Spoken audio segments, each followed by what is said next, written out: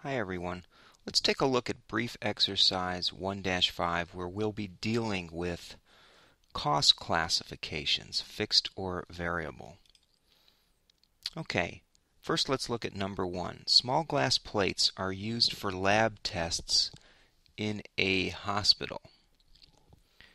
Okay, well, would this be a cost that's variable or fixed? And the way we approach that is we have to ask if the activity, the expected activity would increase. Would we expect this cost to increase in total dollar amount, or would we expect it not to change?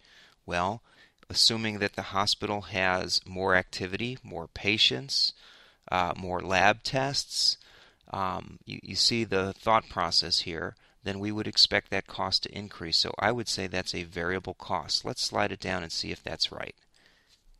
Okay, and we got the X that shows that it is. Okay, number 2, straight line depreciation of a building.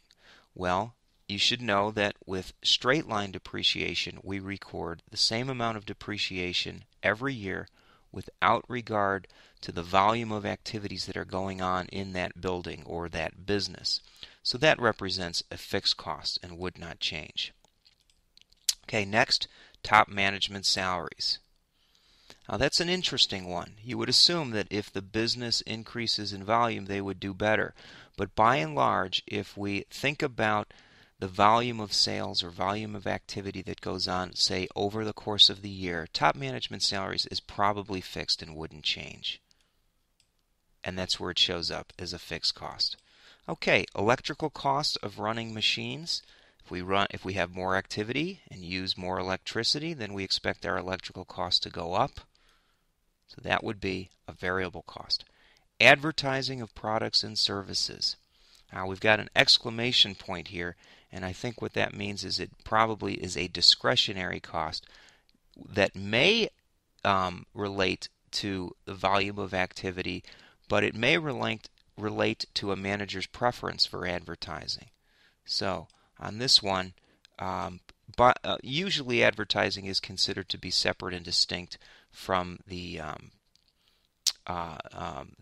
volume of activities. In fact, we may have very little activity, but we're incurring a large amount of advertising, and it doesn't relate to the volume of activities we're incurring, say the number of sales units, in the hopes of driving future sales. So, given that there's no relationship to the volume of activity, that would be a fixed cost. Now, batteries used in manufacturing trucks. The more trucks we make, the more batteries we would use. I would expect that to be a variable cost. Commissions paid to salespersons. The more sales we make, the higher the commissions. That also should be a variable cost. Insurance on a dentist's office. Normally, the insurance rate that the insurance would pay, this would be general insurance, or even liability insurance, may not be impacted by the number of patients the dentist sees, or the number of hours he works, or the number of dollars he or she bills. So I would assume that to be a fixed cost. The leather used in manufacturing footballs, since we're making footballs, the more we make, the more leather we would incur, so the greater the cost of leather, that would be a variable cost. And rent on a medical center, we've seen this we haven't seen this example yet. Regardless of the number of patients or the number of activities going on, the number of labs going on in the medical center, the rent probably will stay the same, so that would appear as a fixed cost. Okay, and that takes care of this problem, everyone.